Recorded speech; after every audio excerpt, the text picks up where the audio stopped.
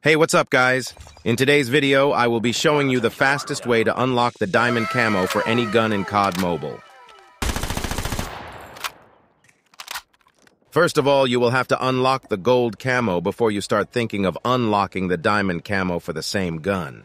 Now, different guns have different requirements for unlocking diamond camo. For a SMG, it requires you to have 10 kills in 120 completed matches to unlock diamond camo. On the other hand, AR requires you to have 10 kills in 150 matches.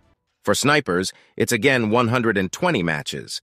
Method will be same, but you need to play and complete more or less matches depending on gun type.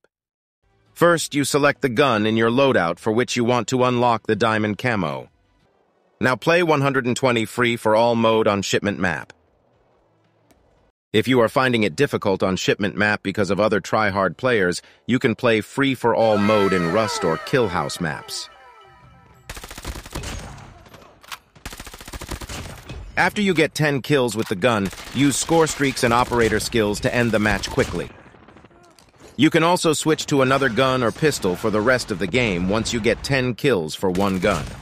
This way, you can grind and unlock diamond camo for two guns at the same time.